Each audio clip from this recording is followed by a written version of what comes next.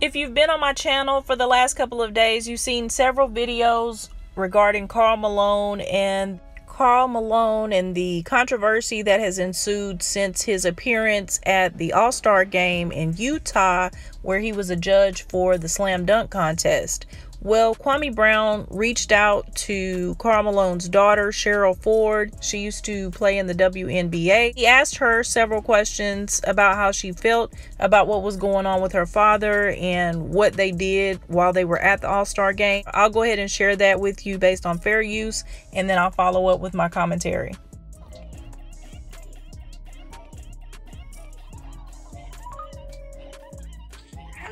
All right, now this Chico phone. I don't want y'all thotting it up behind the scene now. Tell me to my face. What's up, Cheryl? Hi. Hey, I told them why you sound like that. I told everybody you've been thotting it up out there in Utah, Salt Lake City, because it was All-Star break. That what you been out there doing? I was not thotting it up first off. I was out there with my family and my daughter, Kwame. So it was no thotting up nothing. I'm not a thot. I'm not assuming anything. I just was, asking a question. That's not why my voice sound like that. It's been a long 3 days. We landed at 1:30 last night. So what are some of the activities that you were doing out there with your pops? We did a whole bunch of legend autograph stuff, the legend brunch. He had a family day with all his kids, all his grandkids. So we went tubing and stuff like that. So yeah, we had a casino night to raise money for water for the kids over in the Philippines.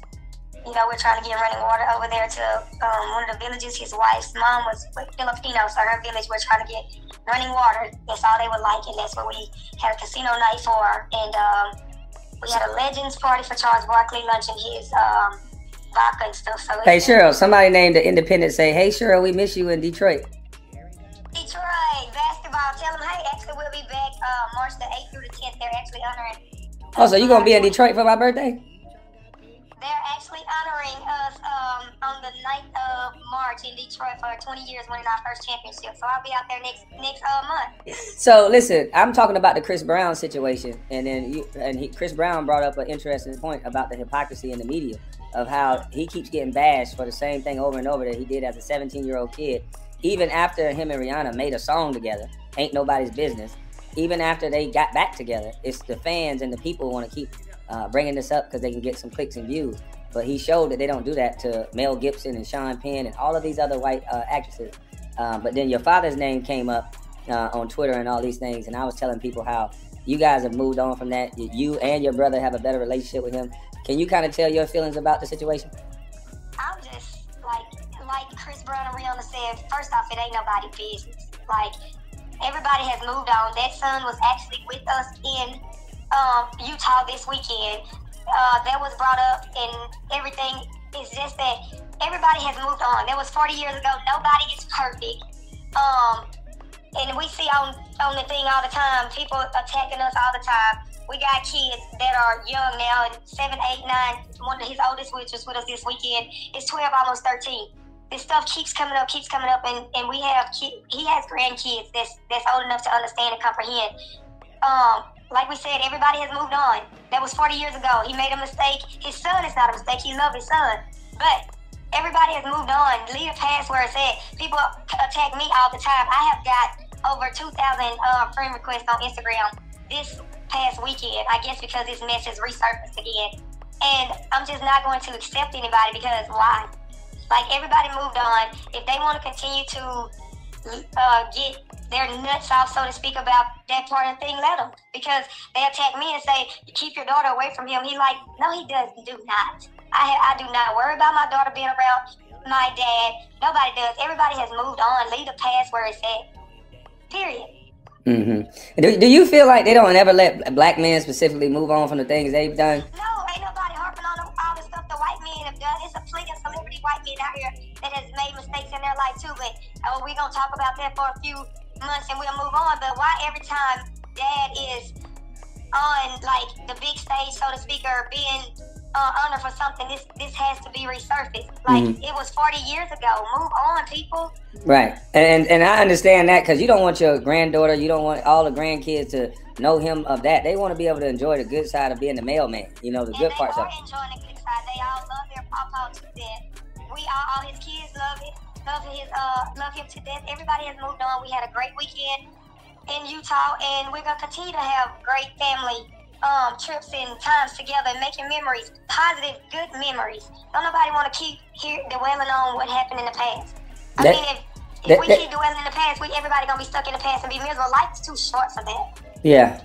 He said that they don't talk about Elvis in his past with underage girls. He's known for being the king of rock, not for being with underage girls or anything like that. So I do think it's a difference. But they always want to continue to tear the black men down. It's been that way for years. Well, and we're going to stick by him. We're going to support him. We're going to love him. And we don't give a damn what nobody else say or think. This is our lives, not y'all's. Like, y'all can keep being miserable. We're happy. We're very happy. Everybody's in a great space over here. Okay? When you sent me them pictures of you out there fishing with that fresh water and that fresh fish, I know you got doggone healthy eating stuff like that.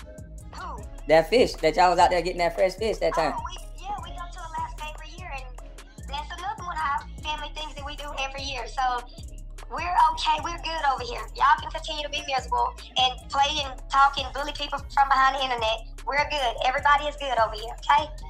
It ain't your business. Just like Chris Brown and Rihanna said. But see, those type of celebrities have to be controlled by the people. And that's sad because to me, they really wanted to be together. They didn't talk about Dana White when Dana White slapped his wife like 3 times in the face, slapped her to the ground and then picked it back up. But they always bring up Chris Brown. They say when they saw that Dana White hit his wife, they said, well, his wife hit him first. And when Rihanna did that interview, Rihanna alluded to the fact that she may have hit Chris Brown first. And I'm still not giving him a pass to do what he did. But if you're going to give a pass to Dana White saying that his wife hit him first, then what's the difference? The color. Let's be honest. That's what it seemed like. So, in my opinion, the color. So. Yeah.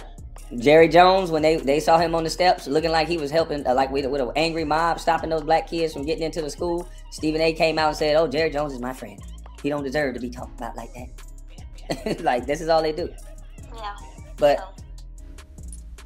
Now, this is the second child that has come out in defense of their father and has stated that the son in question, born of the 13-year-old mother, was present with them down at the Utah Jazz All-Star weekend.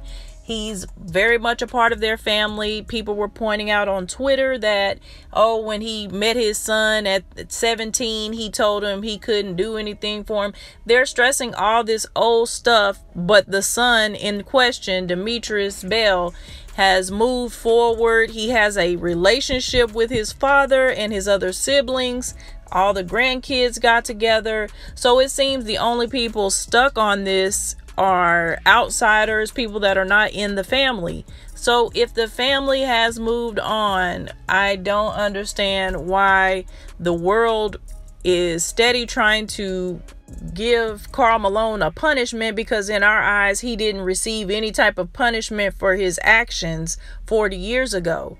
Well, the family of the 13-year-old didn't see fit to prosecute him at that time. She's had all this time. She could have got with Gloria Allred and they could have filed some kind of lawsuit against him and she could have gone that route, but she has not done that. So who are we to try to enact some punishment? The man has lived his life in obscurity for the last 40 years and we don't know what kind of turmoil he's experienced through that. God is the one that gets vengeance, and I'm sure he's dealt with some things in his lifetime, or he will deal with some because of his actions. And now the sister is saying, hell, her brother was there hanging out with them. He comes to the same things they have every year. Their family has obviously moved forward. He doesn't look at his father and say he's a rapist, or you know what I'm saying? Even though many of us would look at that and see that situation as that. But if the son has gotten past it, and that's his mother, we all know you love your mother, and he has moved forward, then I don't understand the need to continue talking about it when he's honored for something. Let the man, okay, he got this many points, is the Utah Jazz, him and John Stockton were great together, they did this, they did that, all right, here's your award, go home. You know what I'm saying? Why can't it just be that instead of, oh, but you did this, you did that? And even now they try to sully MLK. They're trying to say he was with a white woman and all of that. But there's no proof of that. The white woman said something after the fact, after he was already deceased. So we don't know what the heck he did. But you got to try to muddy him up. You got to try to make it seem like he was doing something, cheating on his wife and all that. You know, it's always something when it comes to black men. They want them to not be appealing. For whatever reason, they want black men not to look like the kings that they are, or to look like they are the standard of men. We have to look at other people as the standard. But that's just my thoughts on it. Let me know what you think in the comment section. Make sure you hit the like button before you go, and subscribe to the channel if you haven't already. Until next time, peace.